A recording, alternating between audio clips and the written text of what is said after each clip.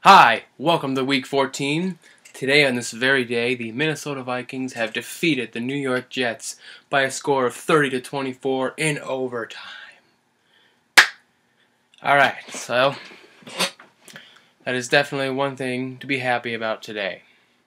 The game started out looking great. Unexpectedly great for us.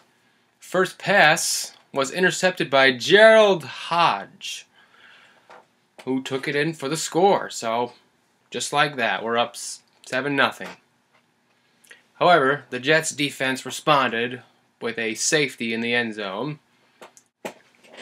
Later, the Jets took the lead, and I believe, yes, it was our former number 12, Percy Harvin, who caught the touchdown pass.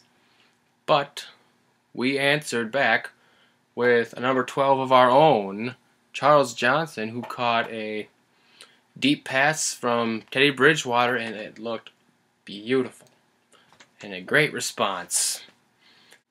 Later in the game, it looked like Bridgewater and Johnson were going to hook up for another touchdown, but oh my God, Johnson fumbles it in the end zone, towards the end zone, but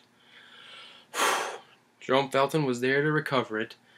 So, all right, we scored.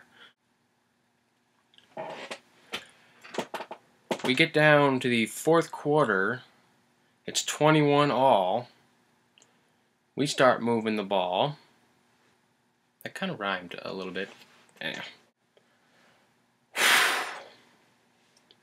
Fourth quarter, 21-all. We get the ball, and we move into field goal range. So we're up 24-21. In the fourth quarter, we had a few times to put the game out of reach. We punt the ball. The guy muffs the punt, but our guy, we had a chance to recover it. Our guy, I don't remember who it was. Yeah, he could have just fell on it, but So the Jets get the ball, and they move into field goal range, and we get a 24-24 tie. And now there's less than a minute left. And Bridgewater and our offense moves downfield. He had a few nice plays, nice throws there. And the second chance we had to put the game away, it was to win the game. Blair Walsh, I don't know what happened there. The kick looked bad the second his foot touched it. So we go into overtime. We lose the coin toss for the second time in 2 games this year. And I wasn't too worried about the Jets scoring a touchdown because they just didn't seem like a touchdown scoring team that day. So they get the ball, they start moving, only to have to punt because they weren't close enough to the field goal range. And so, all right, we have a chance here. And so, yeah, now it's okay. It's 3rd down and 6. Bridgewater calls an audible. Gets the ball, throws a short pass to Wright, and Wright pretty much breaks a few tackles and turns on the Jets. That kind of sounded, that kind of came out wrong, but you know what I mean.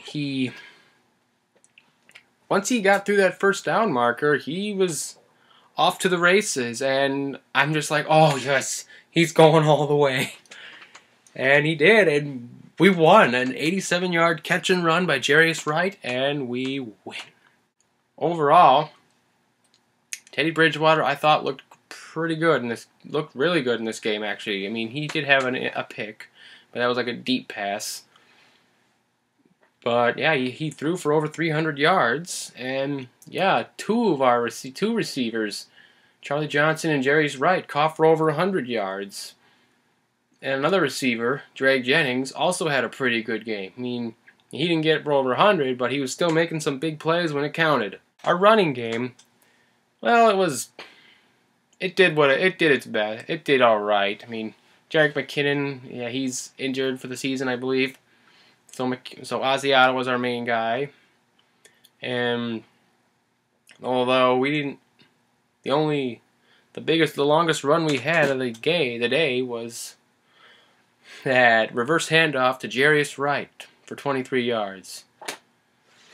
Overall, there's really not too much that I can really add or complain about, really. I mean, it was kind of a sloppy game, but an exciting one. I mean, there were a few fumbles there, but it was pretty competitive, back and forth action.